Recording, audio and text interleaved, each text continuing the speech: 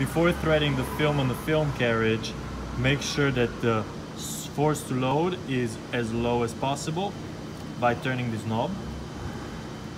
Before placing the film roll on the film carriage, make sure that the knob is in an unlocked position so that the film can pass through the rolls in an easy manner. So you need to get a film roll and make sure that the film sticks to the inside like this. Then you place it on the film carriage. You pull the film, make it into a rope,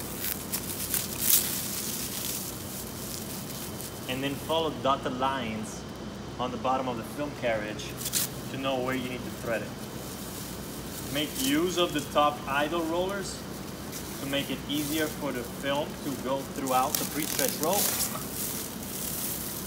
Pull the film and bring it to the load.